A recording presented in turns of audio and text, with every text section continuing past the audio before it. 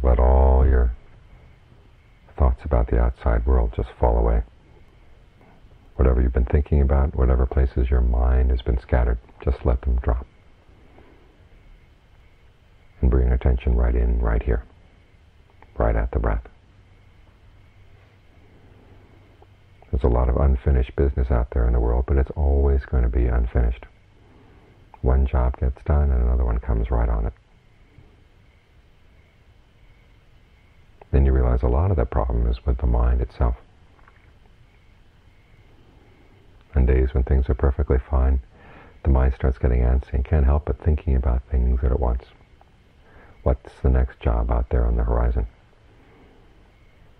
So if we follow that particular tendency, it never comes to an end. There's always going to be work to do. When people say they finish their job, that's because they just get too weak to do it. And so whatever's left has to get left undone. So for the time being, just leave things undone. Let's create this little corner of quietness in the mind. It's what Ajahn Suwat liked to call Wat Metta, but he also talked about meditation as creating this corner of quietness, this place where the mind can really be solid and settle down and have a firm foundation, even in the midst of all the things that are not firm and unsettled in the rest of the world. Because when we talk about the world, it's not just the world outside. The world inside the mind also has a lot of unfinished business. And the issue is to decide, okay, what business needs doing? What are the tasks that really, when you do them, do get done? So you really do have something accomplished in the mind. This is why the Buddha was so particular about which questions he would answer and which ones he wouldn't answer. Which issues were worth dealing with, which ones were worth just putting aside. You can't take on everything. So you have to focus on what's important. Have a sense of priorities, not only in your life at large, but also in where you focus your attention, where you focus your energy, right here, right now. So you focus on the breath. There are lots of other things you could focus on right here, right now, but you just limit it to the breath.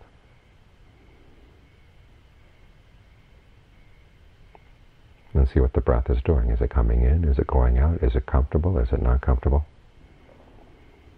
If the mind wants to analyze things, there's plenty to analyze right here. If it wants to settle down, well, let's just make the breath comfortable and allow the mind to settle down. But do your best to monitor what the mind is doing so that it stays alert and mindful. It doesn't go drifting off other places. Keep it right here with a sense of the body, breathing in, breathing out. As for everything else in the area of your awareness, just let it go.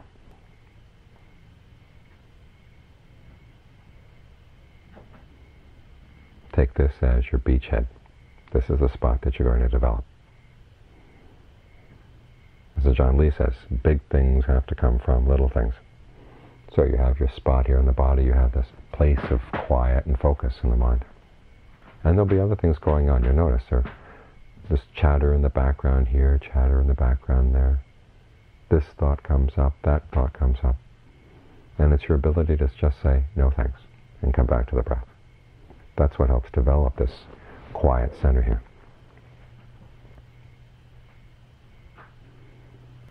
And don't think that it's selfish. Just like the monastery, we create a little quiet corner up here in the mountains. And don't think that it doesn't have an effect on the rest of the world. It does.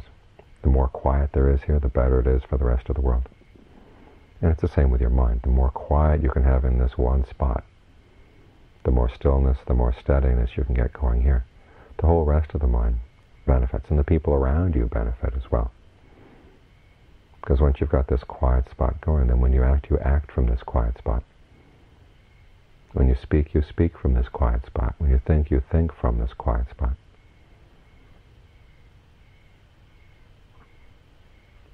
When intentions, when impulses arise in the mind, the observer standing on this quiet spot can look at them, see what's worth acting on, what's not worth acting on.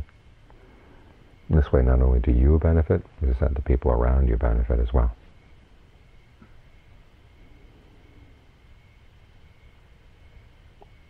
Once this quiet spot gets more settled, then it begins to spread out to affect the rest of your mind. It's like starting a little fire. You may have a lot of brush to set fire to, but in the beginning it's just a little tiny flame. And you have to be very protective of it because there's wind and all those sorts of other things that will try to put out the flame. So you have to cup your hands around it, be very protective of it. But once it takes, then it will spread. When the Buddha described meditation, he used the word jhana, which comes from the verb to burn. But it's the burning not of a wood fire, but the burning of an oil lamp. It's a steady flame that's trying to keep going here. Once the steady flame gets established, then it begins to spread. So there's a sense of steadiness and brightness throughout the whole body. As the breath energy gets good in one spot, then you allow it to flow to other spots. And so your little spot begins to expand.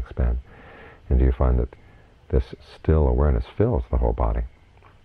It seems to be the background from which everything else comes out and returns. But you're right there at the stillness. And there is an expansive sense. So even though in the beginning it may seem like when you're practicing meditation there's a little fence around the mind, there are restrictions on the mind, it's just for the purpose of getting things established. It's like your hands are cupped around the flame that you're trying to have it catch. Once the flame has caught hold of the kindling, okay, then it begins to grow on its own, and it grows larger and larger. Then there's a sense of expansiveness. So it's not always going to be restrictive. In fact, when the sense of concentration gets solid and begins to spread out through the body, you find it's much more expansive than your ordinary states of awareness. And it's all right here. So we start out with this little corner, this little spot. Look after it, make sure that it's still, make sure that it's quiet, make sure your attention doesn't wander away. If it does wander away, just bring it right back, bring it right back. Decide it was blown off by a little wind, a gust of wind there, so you just bring it right back. And do your best to protect this little flame of stillness, this little still flame you've got going here. Then once it catches, then it can expand.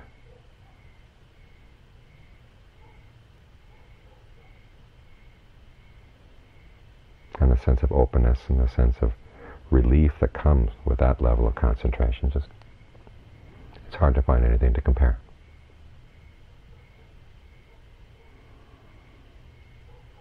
But the important part is doing the groundwork properly in the beginning.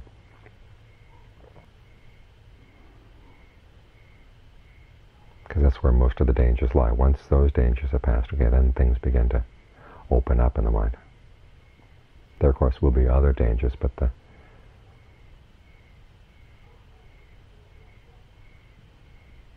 most difficult part is just getting the mind to settle down and get established with a proper sense of balance. Not too little energy, not too much energy. Just right.